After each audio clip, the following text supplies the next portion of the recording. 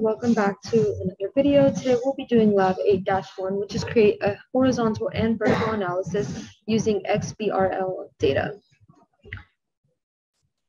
In this lab, we will identify questions related to the income statement, master the data, perform an analysis of the financial data, and address and refine my results or your results. So, financial statement analysis frequently involve identifying relationship between specific pieces of data. So we want to see how financial data have changed over time and how the composition has changed. So in order to do that, we're going to go ahead and create a dynamic spreadsheet. And in order to begin this process, I'm going to go ahead and log into Google Sheets. So I'll look for Google Sheets here.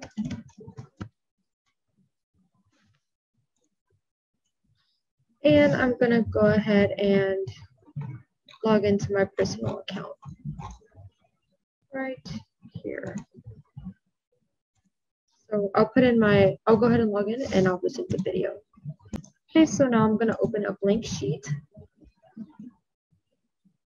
And I'm going to go ahead and call this XBRL comment. XBRL comment. In the tools section, I'm going to select script editor. Okay.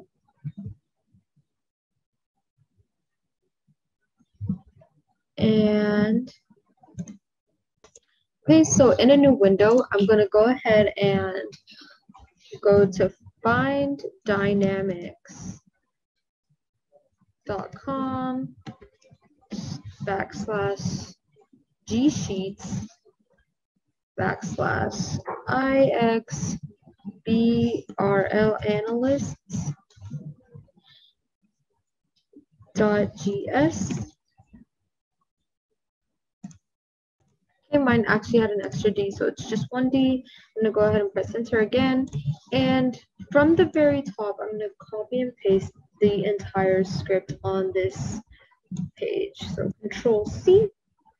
And then I'll go back to my app script, and I'm going to paste it here. So I'm going to go ahead and remove any existing text here and paste in the new script. Okay, so now I'm going to go ahead and save this project, and I'm going to name it XBRL, and then I'll click OK. So I'm going to close the script editor. We can close that one too. And reload and refresh my page. Okay, so now we see that the IXBRL analyst is showing up here as a tab. So next, we're going to test my connection by typing in the following formula anywhere on the sheet. So this is going to be a minute, and I will resume once my code is inside. Okay, so I've gone ahead and added in this formula, and I'll press enter. Let's try that again. Press enter.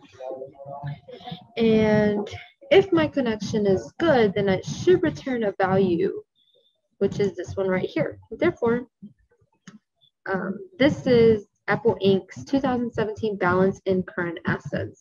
So I'm going to go ahead and delete this formula and continue to the next step. Okay, so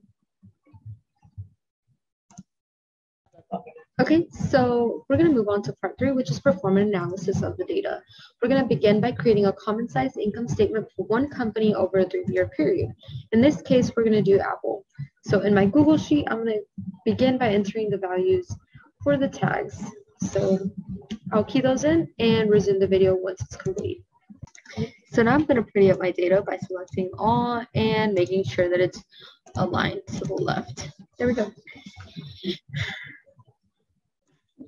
Okay, now we're going to set up our financial statement by using the following normalized tags and periods. So just to make sure and put this out there, we've already identified the most current year in A2 right here. So we say year is 2016. So we're just going to use a formula to find the three most recent years. So we're going to go ahead and start our financial statement here. We're going to leave that blank. In B6, we're going to say equals B2. In the following column, we're going to say equals this minus 1. That's the previous year. And then here we're going to say equals C6 minus 1, like such. And now I'm going to go ahead and add in the rest of my financial statement rows. Okay, so I've gone ahead and keyed in all of the elements or rows for my financial statement. So I'm just going to highlight A and double click right here just to make sure that it's expanding enough to fit all of my words here. Okay, so I've gone ahead and added in my first formula, which is in B7. And here I'm just saying that XBRL fact is pulling from the information from Apple. And we want the revenue specifically from, what is this, B6? Placed here from the period. And it's going to be divided by the scale of 1 million. So I'm going to go ahead and press enter.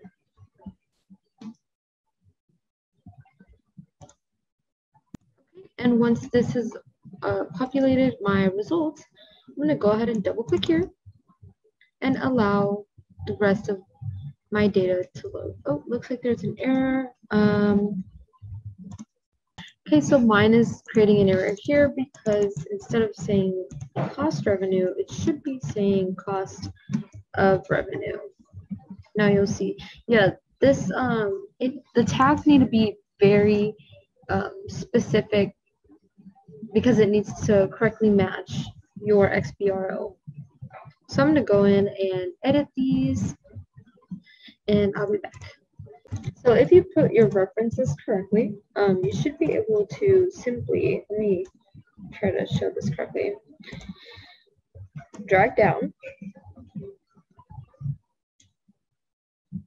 and then drag over like such, and your formula, your information will populate.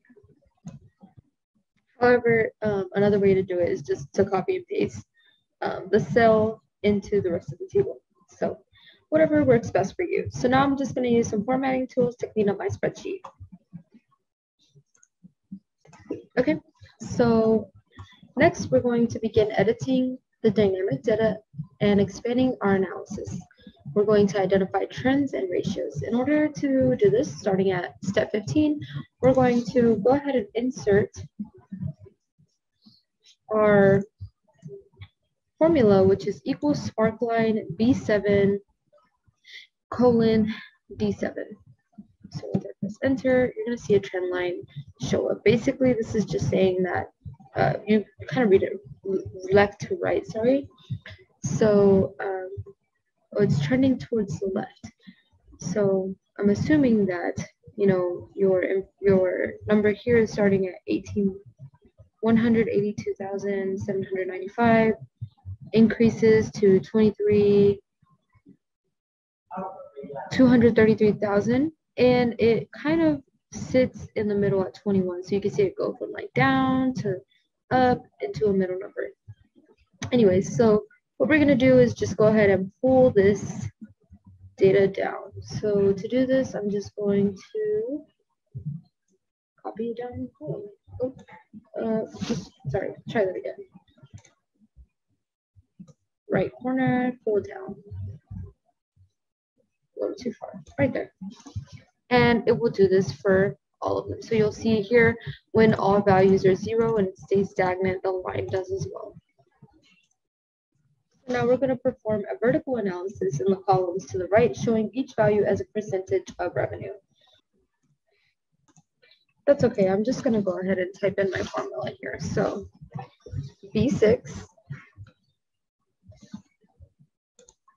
equals B6 minus 1. And we're going to do G6 minus 1. Oh, I forgot my little equal sign there. Right there.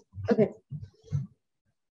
So now that they're copied in kind of manually, in F7, I'm going to type equals B7 divided by B, and we want to make sure that we're focusing on the row. So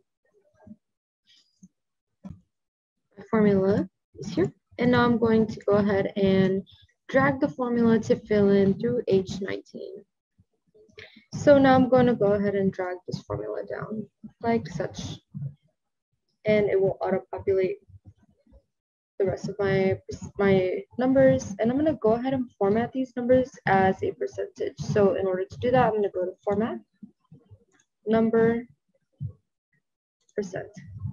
And now we see here that the numbers are formatted as a percentage of the total revenue.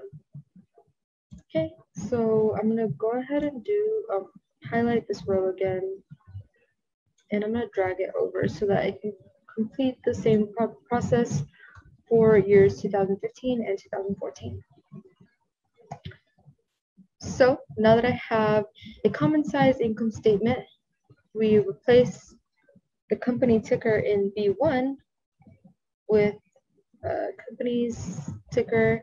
Oh, basically we can go ahead and replace Apple's information, or Apple's name, I guess, with any other name that we need, and the same information can auto-populate in our cells, within these cells and within these cells.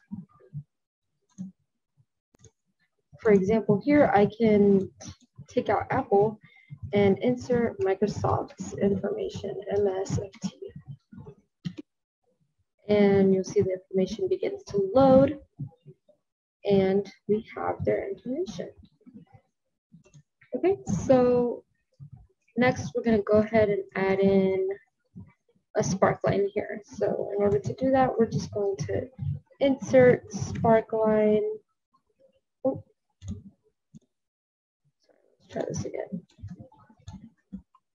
Insert sparkline from I7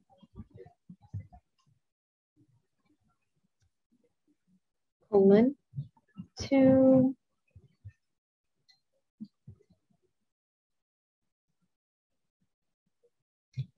well, that's okay. I'm just going to insert sparkline here. Oh, from F7 to H7.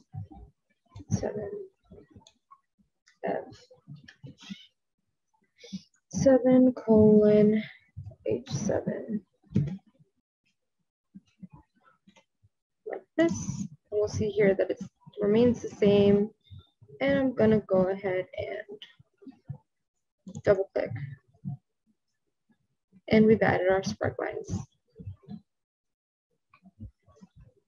So once again, this is demonstrating information for Microsoft. I'm going to go ahead and demonstrate this information once again for Apple.